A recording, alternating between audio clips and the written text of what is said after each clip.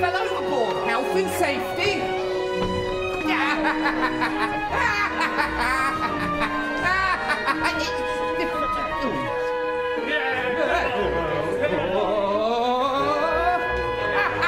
You're a bit ropey, aren't you? Hey.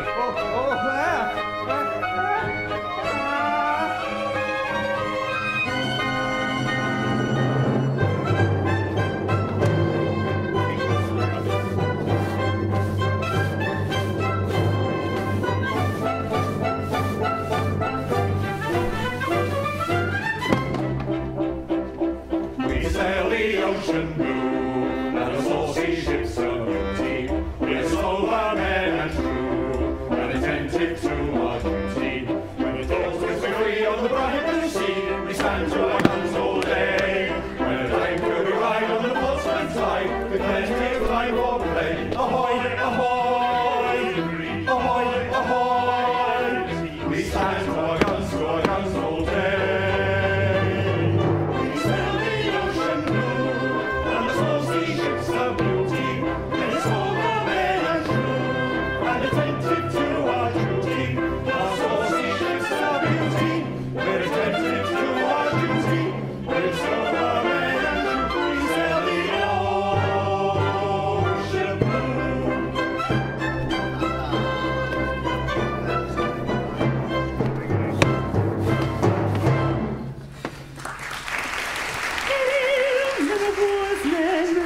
Safeguards of your nation.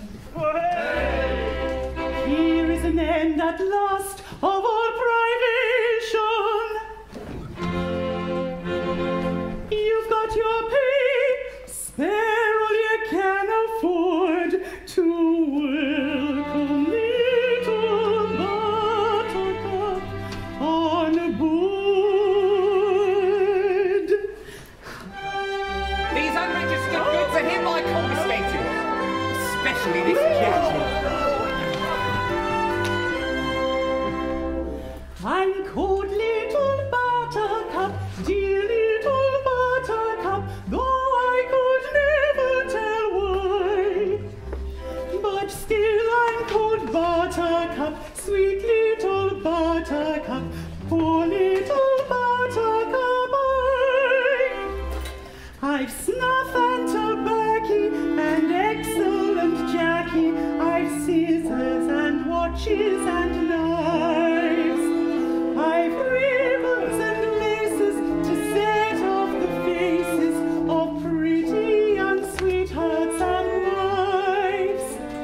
I've treacle and toffee, I've tea and I've coffee, soft Tommy and succulent chops. I've chickens and conies and pretty polonies and excellent peppermint drops. Then buy of your buttercup, dear Little Buttercup, sailors should never be shy.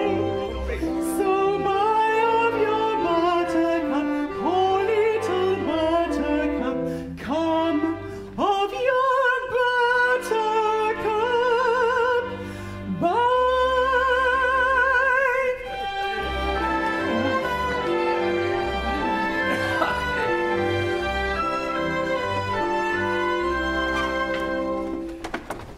Aye, Little Buttercup, and well called, for you're the roundest, the rosiest, and the reddest beauty in all Spithead. Red am I, and round and rosy? Maybe, for I have dissembled well.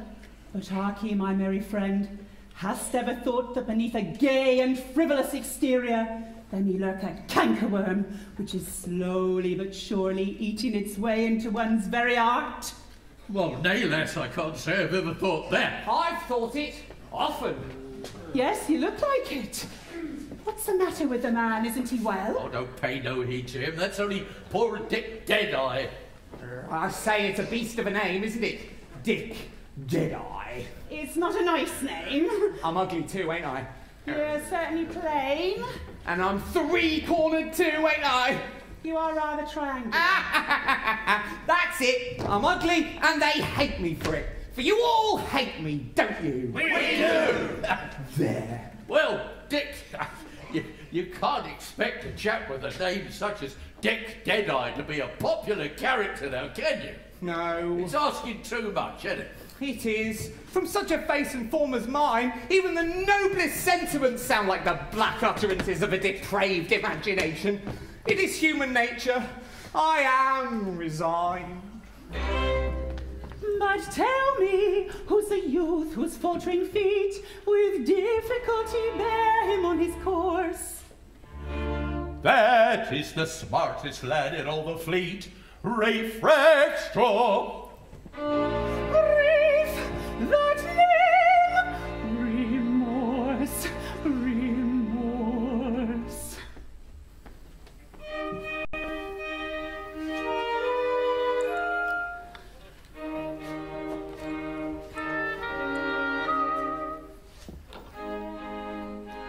The nightingale sighed for the moon's bright ray,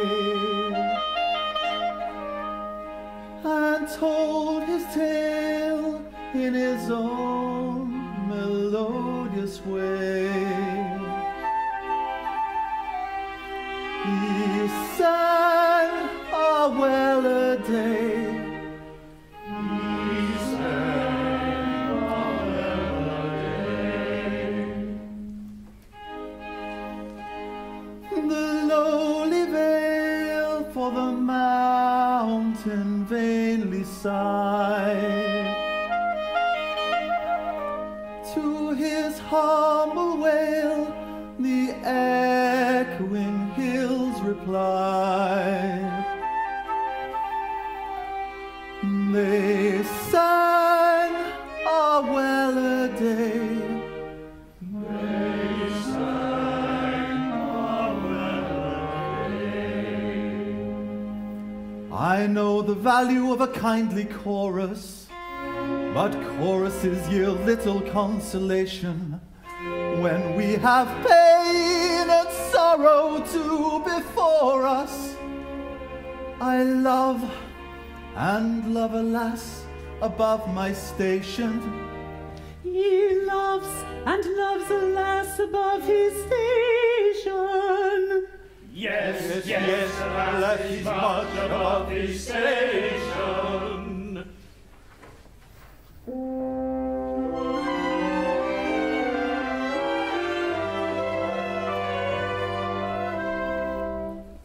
A maiden fair to see, the pearl of minstrelsy, a bud of blushing beauty, for whom proud nobles sigh, and with each other vie to do her menial's duty. To do her menial's duty. A suitor lowly born, with hopeless passion torn, and poor beyond denying, has dared for her to pine, but whose exalted shrine a world of wealth is sighing. A world of wealth is sighing. Unlearned he in naught save that which love has taught, for love had been his tutor. Oh, pity, pity me, our captain's daughter she, and I that lowly suitor. Oh, pity, pity me, our captain's